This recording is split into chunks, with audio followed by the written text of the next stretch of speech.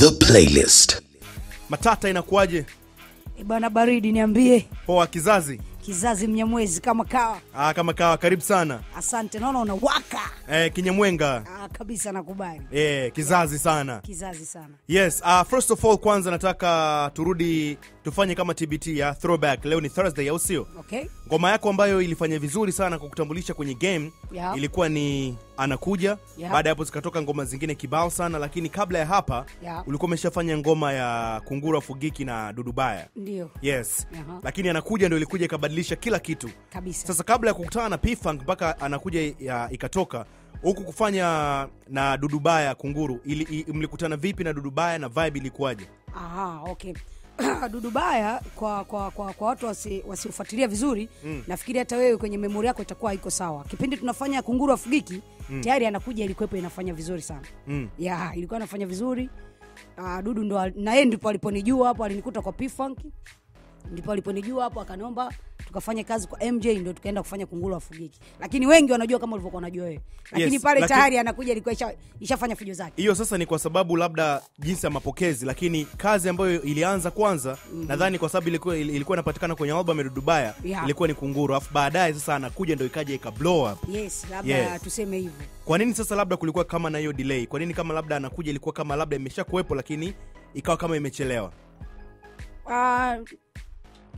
Yani sijui nisemeje, lakini nafikiri ilikuwa utaratibu wa P, kwa sababu kwanza ilikuwa bado kama haikusambaa hivi. Oh yeah? Ilikuwa kama haikusambaa. Ilikuwa iko ndani. Yani wanao watu wachache tu, iko ndani, wanao watu wachache. Afu ya Dudu ilivyotoka ndo ikafanya vizuri, ndo ile nayo ikaachiwa sasa rasmi vizuri. Ikatoka. Nadhani mlikutana na P-Funk ilikuwa ni kwenye concert, kwenye show, kitu cha namna hiyo? Ilikuwa sikukutana naye, ila nilikutana na kina Chifu Manyika, Seng kwenye kipindi kile, unakumbuka enzi za talent show FM Club pale. Kwa hiyo nilikutana nao watu na kina Duli, akaniambia wewe mbona unaweza? Kwa nini usimtafute Majani? Nikamwambia nielekezeni, kunielekeza nikaenda pale, kakutana na Kajara. Akaniambia unasemaje? Nikamwambia nina shida na kinywele kimoja ndani huko. Kinywele kimoja akatoka, akanichungulia pale enzi hizo unachungulia kwenye gate. Akaniambia unasemaje wewe? Nikamwambia bwana mimi ni mwanamuziki. Mwanamuziki kivipi? Unaimba, una rap? Nikamwambia mimi nafanya vyote. Akaniambia nakufungulia gate uingie ndani, ukizingua na kufungulia mbwa kama unavyomjua Majani. Nikamwambia fungua gate afu nione mzee bala nitakalofanya ndani. Nimeingia ndani, kanipa biti ile kupiga tu, akaona akanipigia saruti, akanitengenezea biti yangu, akaniambia nenda kafanya mazoezi uje baada ya wiki. Ndio likafanywa Anakuja lile. Kwa hiyo kumbe ulipewa biti nyingine, lakini Anakuja ilikuwa ni biti ambayo ulienda kuifanyia kazi. Yani baada ya kunisikiza kwenye biti akaona ngoja nimnyongee sasa. Ndio akanyonga Anakuja. Yes. Kwa nini ulikuja na hiyo title ya Anakuja? Kwa sababu ilikuwa ni kwamba kama nilivyosema mwanzo kwenye ile ya Kunguru na Dudubaya kwamba this is Sister P, huyu ndo Sister P sasa anakuja kwenye game na anataka kuonyesha ubora wake na nini. Kitu gani ambacho kilidrive mpaka ukaja nayo title kwamba kuna Sister P na anakuja kwenye game na anataka kuonyesha ukali wake kwenye game? Kweli kabisa. Swali zuri sana, lakini nafikiri nilikuwa nataka kuwafahamisha watu kwamba kuna mtu anakuja, yani waliokopo kwenye game na wasiokopo kwenye game. Nitaka niwaambie kwamba kuna kichwa hicho hapo kinakuja. Hatari sana, ndio maana nikaja na title ya Anakuja. Kwa hiyo tulikuwa tunawafahamisha waliokopo mchezoni na wasiokopo mchezoni. Kwa maana mashabiki na watu ambao ni na wafuata kwenye game yao. Kizazi sana. Lakini by then hii ngoma ili Anakuja pamoja na Hey DJ. Zilikuwa ni ngoma kubwa kwako, lakini zilikuwa zina mvutano sana. Tukianzia kwa Anakuja ilionekana kama vile wewe Sister P na beef na Zaibi. Kwa sababu Zaibi kwenye ngoma yake Gado ambayo ilikuwa ni remix alifanya na Juma Nature, anasema wengi wanakuja lakini bado wako GA to the DO come on ambayo Gado, si ndio? Kwamba Sister P anakuja. Wengi wanakuja lakini hawapo Gado. Alafu wewe ukaja ukasema tangulini dem akawa Mlumendago. Mlumendago sasa kipindi cha Anakuja. Nafikiri wakati wa DJ ndo naye akawa ameachia hiyo Gado. Ila mimi nilisema tu nini visado, watu tumejaza lumbesa na bado katika fani tunazidi kutikisa kama hivi kwamba yani moto wako ni mdogo kuliko huwa sasa hivi. Huu unaokuja ni hatari. Kulikuwa kuna beef kati yako na Zaibi by then? Bifu ilikuwepo na sio kwamba ilikuwepo hadi leo ipo yani. Mimi nashindwa kuelewa hata kwa nini ile bifu haiishagi. Ya, lakini mimi nikajua ilikuwa ni kazi tu, lakini naona amekaza mpaka leo yani. Hatuelewani mimi na yule mtu, huwezi amini. Sema nilikuwa sipendi kuongelea hili swala, lakini naona huwa anaulizwa sana, kwa hiyo bora niweke wazi kwamba mimi na yule mpaka leo yani miaka 18 lakini mpaka leo hata salamu. Hata mkikutana hakuna kitu kama hicho yani. Atasalimia wote hata mliokuepo huko ndani. Mimi ataniruka. Kwa nini sasa yani? Ilitengenezwa kwa sababu ya majibizano ya ngoma au ni nini?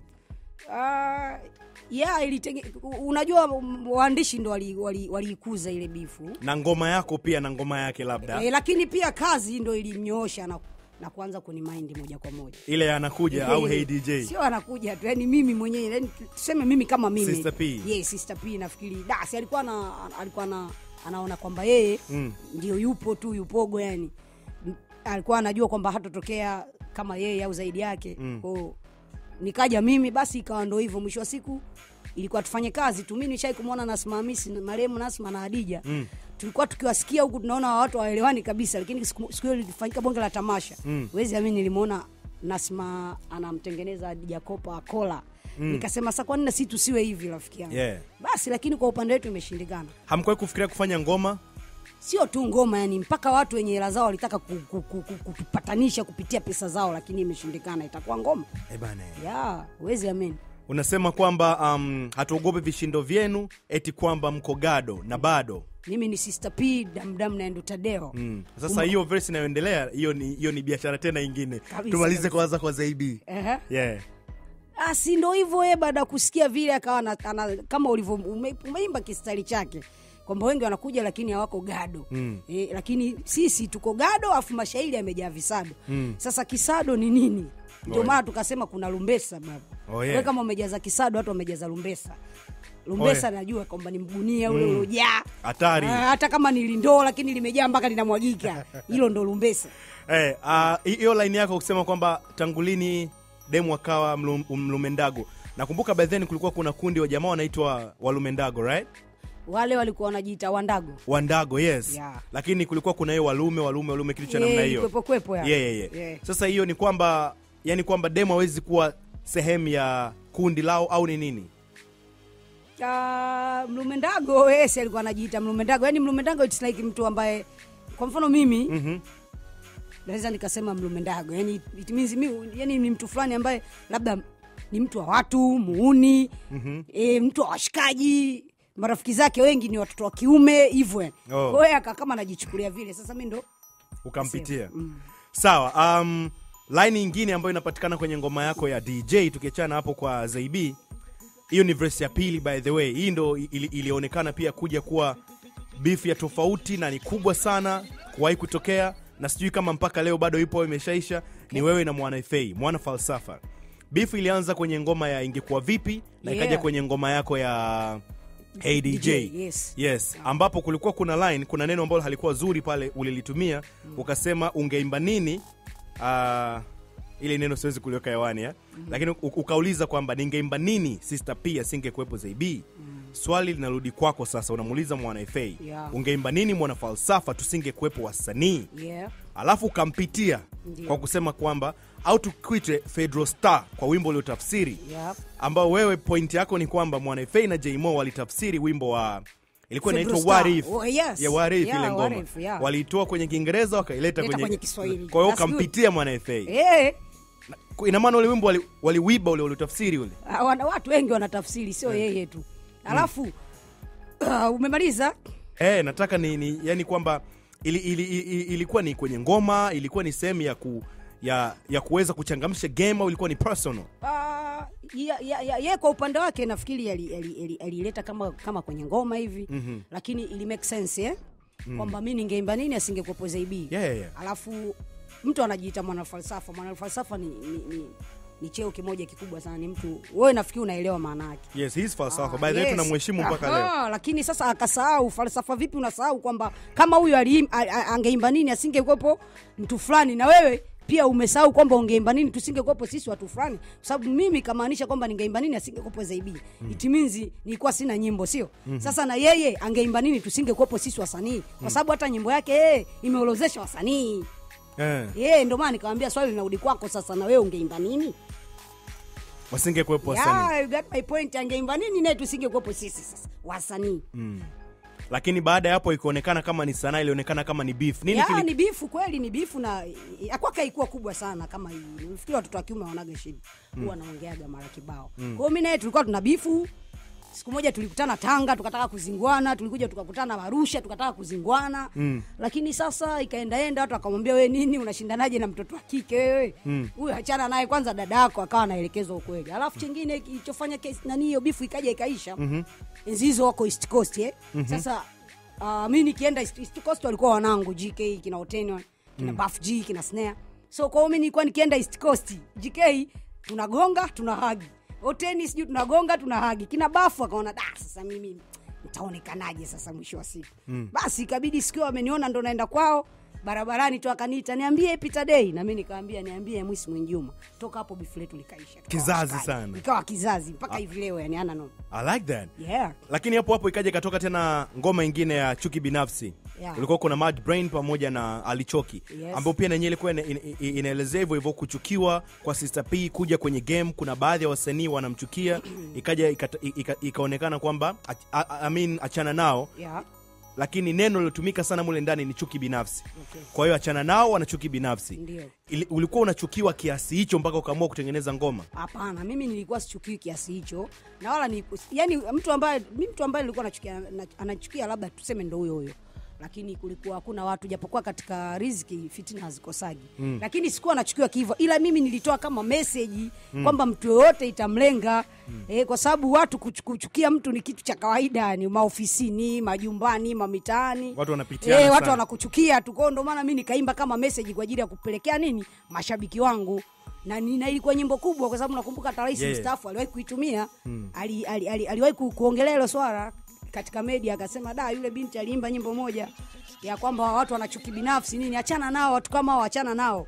Hivyo nikaona kweli hii nyimbo ni kubwa. Imepenya. Kaitumia si mchezo. Imepenya. Lakini mimi nilitoa kama ujumbe. Sawa. Lakini kwenye verse ya pili hiyo achana nao, kuna line ulisema kwamba sio kwamba najua tu kurap, hata kurusha tufe. Au vipi Alfani? Hawataki tuishi, wanataka tufe. Amiti nipe biti kwa mashairi ni wakurupushe. Hapa yametamkwa majina mawili. Limetamkwa jina la Alfani, limetamkwa jina la Amiti. Na kuna mtu anaweza kawa, kuna watu nadhani unaweza kawa mjui Amiti ni nani. Nadhani hapo ulikuwa unamzungumzia Amit Mental producer. Sasa nataka kuelewa producer alikuwa ni P-Funk, Alfani, kwa sababu Alfani ni tunaelewa ni majani. Au Alfani ni nani, na Amit ameingiaje katika hii ngoma? Ni majani na Amit wali play part pamoja au ilikuwa ni production ya nani? Hapana, production ilikuwa ya Amit. Ngoma ameicheza Amit. Sema P-Funk ameingia kwa sababu kipindi hicho mimi nilikuwa chini yake. Kwa hiyo ukienda kokote lazima umrepresent kama mwanae, kama bosi wake, kama mimi, kama yule, kama bosi wangu. Kwa hiyo hivyo nikaamua kumpa shavu tu kwamba hata watu wake wote walikuwa wakitoka nje wakiimba huko ni lazima wamtupie jina lake pale. Kwa hiyo ndio maana nikauliza hivi, nikatumbukiza jina la Mshua, nikaja nikatumbukiza na aliyefanya production, ikawa kitu. Lakini Amiti ndio kagonga ile nyimbo mwanzo mwisho. Ila zilikuwa zikiisha pale lazima ziende kwa majani. Lazima zisikilize. Yani ikitoka pale inaenda Bongo Record. Yes. Ikienda Bongo Record inaenda kufanya nini? Anaenda kuimaster. Tunasubiri album. Kwa hiyo sio kwamba anaimaster labda anaongezea vitu na vitu vya namna hiyo? Hakuna. Kwa sababu yeye mwenyewe anaona alikuwa akisikiliza anaona zimejitosheleza. Na utaratibu wa kutoa lazima utokee kwake. Labda itatoka lini na vitu vya namna hiyo? Bwana. Majani, by the way, leo amepost TBT ya album ya Juma Nature ya ugali ya kizazi sana. Anyways, katika hizo ngoma zako zote tatu, anakuja pamoja na Hey DJ pamoja na achana nao, zote zimekuwa zinawezekana title zina utofauti. Kwa mfano Hey DJ inawatambua ma DJ na kuwapa nguvu na kuwashukuru, lakini pia kuwakumbusha nafasi yao. Anakuja inamuonesha Sister P anakuja kwenye game, anaonyesha njaa yake na stuff like that. Achana nao inamzungumzia Sister P, harakati anazopitia na chuki anazokutana nazo kwenye game. Lakini katika verse inaonekana kuna malumbano fulani yataenda kwa msanii huyu na yule na yule na yule. Kwa hiyo hizo ngoma zote tatu zina kama story fulani hivi inajiendeleza ilikuwa ni kwamba kila ngoma unayoweza kuiandika, kuichora Sister P, hicho kitu kilikuwa bado hujakiondoa cha kwamba sasa Sister P aachane na marumbano kama ngoma yako ya DJ inavyosema na kufocus kwenye jamii? Nafikiri ilikuwa ni uandishi. Sema hata hivyo hizo ngoma mara nyingi mimi nilikuwa sio mwandishi. Oh yeah? Kuna mtu ambaye alikuwa anaandika ila mimi nasaidiana naye. Okay. Kwa hiyo sasa yeye ndo mara nyingi alikuwa anaandika, hii nzuri, naambia hii hapana, toa hii, hebu niwekee hiyo hapo. Sasa mashairi yake mara nyingi ndo alikuwa aina hiyo. Mashairi yangu ukisikia kwangu na mashairi ya kistaarabu, yapo ya kistaarabu na kama ya bifu hivi. Wale ya kistaarabu ndo anakuaga kwangu. Okay. Yeye ananiambia hii ndo poa bana, biashara hii. Nani huyo alikuwa anaandika? Madi Brain huyo. Yeah. Ndo amechora hizo ngoma? Mkweli anaitwa AKA Mkweli ndo amechora. Hatari sana. Yeah. Sasa kwa usaidizi. Yeah. Lakini kwenye Hey DJ kuna line tena nyingine ulisema kwamba sauti yangu inatamba kwenye beat kama radi. Sinuli ovyo jina langu linajipa chati. Yeah. Nataka nielewe, zamani kipindi hicho kulikuwa kuna wasanii ambao wanapewa chati, unasema wewe uinuliwe ovyo ovyo. Kuna wasanii walikuwa wanainuliwa tu. Kipindi kile? Wewe mikiboko. Kipindi kile ilikuwa hakuna wasanii wanaopewa chati. Lakini kuna mmoja wawili walikuwa wanapewa chati. Ukawapitia huko. Ina nani hao? Kuna watu walikuwa wanafanya kazi kweli. Lakini kuna wengine walikuwa kawaida tu, kwa sababu nini sema walikuwa wanaga wapinzani, ndio hivyo. Yeah. Kina nani walikuwa wanabebwa? Sio lazima tuwataje kwa sababu si wanaeleweka. Hatari sana. Kwenye bio yako ya Instagram Sister P, pale juu kabisa, umeandika kwamba wewe ni best female rap. Ni best female rapper au best female rapper, lakini umeandika best female rap in Tanzania. Ina maana unaona hakuna rapper mwingine mkali zaidi yako Tanzania? Hakuna na hatotokea like me. Can you say that again? Hakuna na hatotokea. Kwa nini? Kwa nini unauliza kwa nini wakati vitu viko wazi na vinaonekana? No, kuna watu lazima waelewe ikitoka kwako, maana yake najua hiyo point italeta mjadala fulani. Of course. Lakini hata ukileta mjadala nyinyi upokeeni, afu kama vipi rusini simu, ndio mtaona kwamba kuna mtu kama mimi au atatokea. Labda nimtoe mimi na uwezo wa kumtoa. Akaja akashika nafasi yangu vizuri tu. Lakini sio atoke tu huko alikotoka, never. Kwa hiyo toka game ya Bongo Flava imezaliwa hakuwahi kutokea rapper wa kike ambayo ameshika hiyo nafasi yako mpaka sasa. Paka leo hakuna. As far as ni rapper wanafanya tu, wanajaribu, wanajitahidi like that. As far as ni rapper, si ndio? Sio muimbaji. Kwa sababu CP alisema kwamba yeye anamtazama Vanessa Mdee kama msanii wa kike ambaye anamweka level sawa na Diamond labda kimafanikio na vitu vya namna hiyo. Huyo ni muimbaji. So kwenye rapper unasema hakuna zaidi ya Sister P. Kwenye uimbaji unakubaliana na kauli ya Sister P kusema kwamba Vanessa ni female version ya Diamond? Nakubaliana na hilo. Kwa nini nipinge? Kuna marappers wengi sana sasa hivi Bongo kwenye game ya Bongo Flava. Nani ambaye anakuvutia?